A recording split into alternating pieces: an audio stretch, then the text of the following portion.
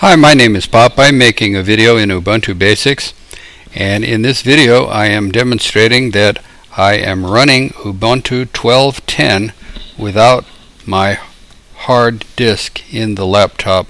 I have removed it for the purpose of this demonstration. The flashing USB 16 gigabyte drive is the thing that is running the operating system and all of the software. And it's a full installation. It's not just an ISO. First I made an ISO, and here it is right here on this thumb drive. What you do is you download the ISO, which is running in RAM. It's not really an installation. It runs kind of it's just on the fly.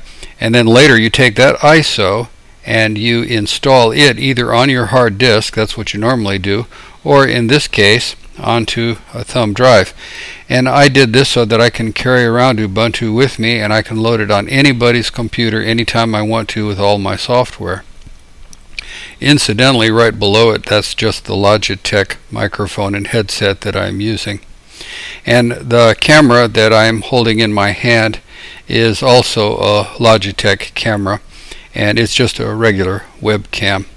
I am recording this by means of Screencastor.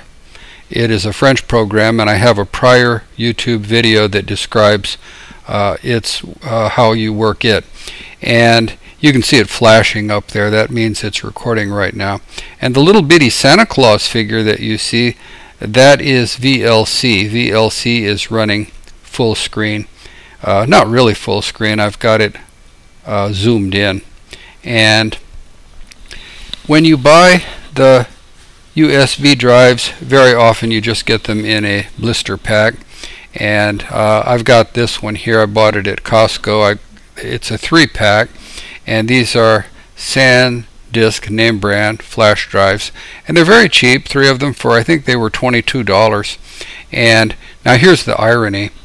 It says PC and Mac compatible.